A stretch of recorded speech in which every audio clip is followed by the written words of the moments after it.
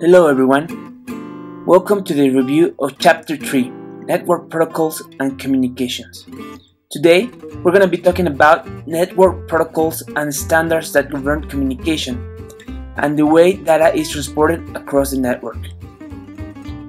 Network communication has been growing because more and more people communicate online from everywhere, which requires more infrastructure and services to take advantage of the network.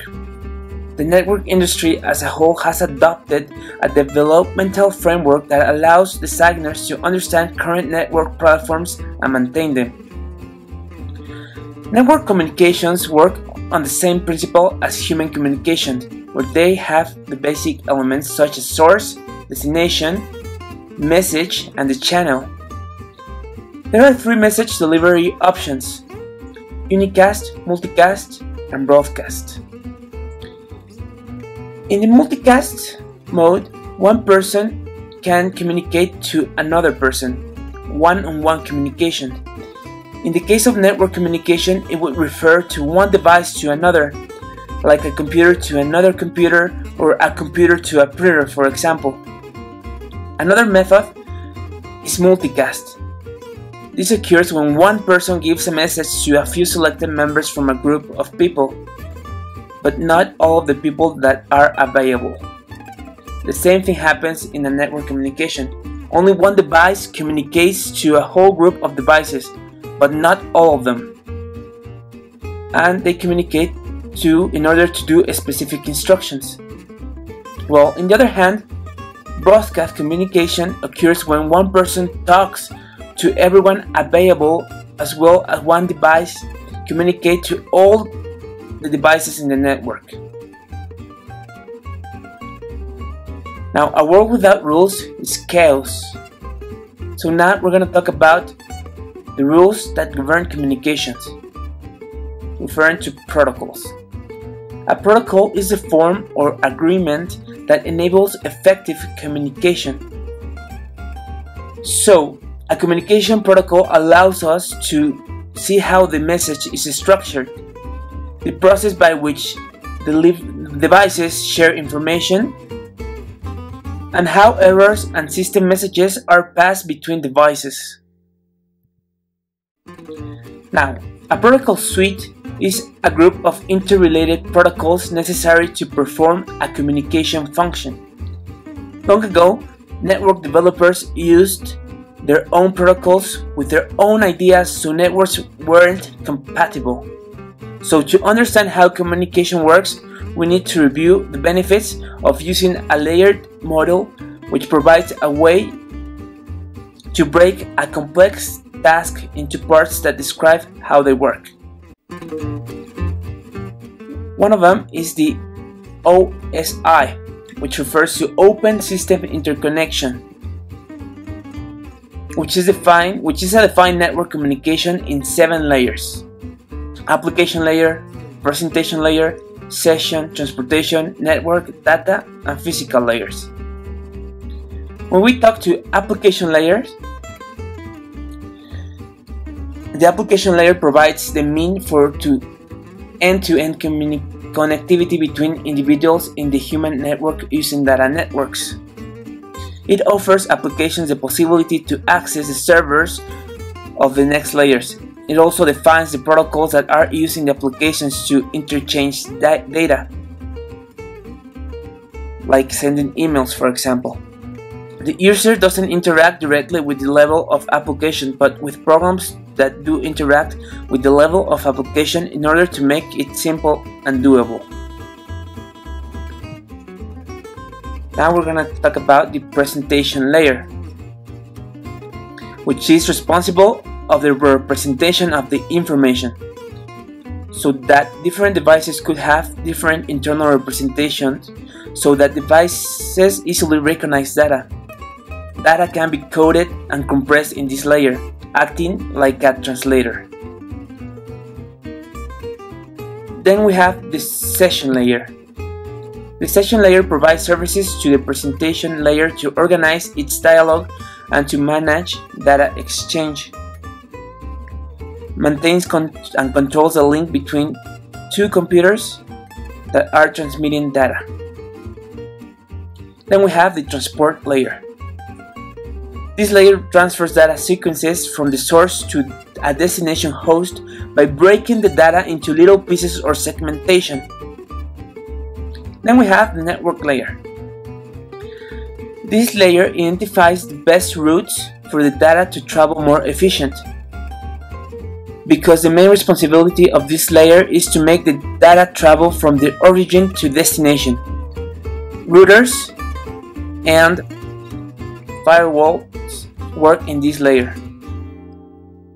Then we have the data link layer, which provides a reliable link between two directly connected nodes by detecting and correcting errors that may occur in the physical layer.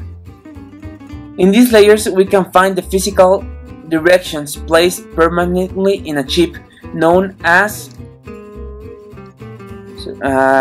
Media Access Control MAC, which controls how computer gain access to data and permission to transmit it. Then we have the physical layer. All the physical elements that make a network possible are defined in this layer, such as physical transmission medium, cables, adapters, etc. Then we're going to talk about the TCP/IP model, which is a simplified model of the OSI, which has only 4 layers, as you can see here, which is the application layer, the transportation layer, the internal layer, and the network access layer. But it's basically the same thing, where the first layer, application layer, encloses the application, the presentation, and the session layer from the OSI model, while the transportation layer remains the same, as well as the network layer will do the function of the internal layer and vice versa. But the network access layer right here encloses the data link layer and the physical layer from the last model. Now we're going to talk about encapsulation. What is a PDU? The form that a piece of data takes at any layer is a protocol data unit. During encapsulation, each CCN layer encapsulates the PDU that it receives from the layer above. As you can see here, in the first 3 layers, the application layer, the presentation layer, and the session layer from the OSI model, or the application layer from the TCP model, the information is considered and known as data. After that, in the transport layer, the data, as I said before, breaks into little pieces or segments in order to travel. So while the segment travels, the encapsulation process adds additional protocol header information to the data before transmission. When sending messages on a network, the protocol stack on a host operates from the top to bottom.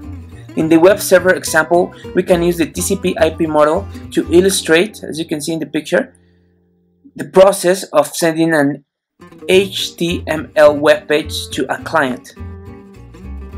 The application layer protocol HTTP begins the process by delivering the HTML formatted web page data into the transported layer. There, the application data is broken into TCP segments. Each TCP segment is given a label called a header, containing information about which process running on the destination computer should receive the message. It also contains the information that enables the destination process to reassemble the data back to its original form. Then the transport layer encapsulates the web page HTML data within the segment and sends it to the internet layer, where the IP protocol is implemented. Here, the entire TCP segment is encapsulated within an IP packet, which adds another label called the IP header. The IP header contains source and destination host IP addresses, as well as information necessary to deliver the package to its corresponding destination process. Next, the IP packet is sent to the network access layer, where it is encapsulated within a frame header and trailer. Each frame header contains a source and a destination physical address. The physical address identifies the devices on the local network. The trailer contains error checking information. Finally, the bits are encoded onto the media by the server network interface card. Thanks for watching.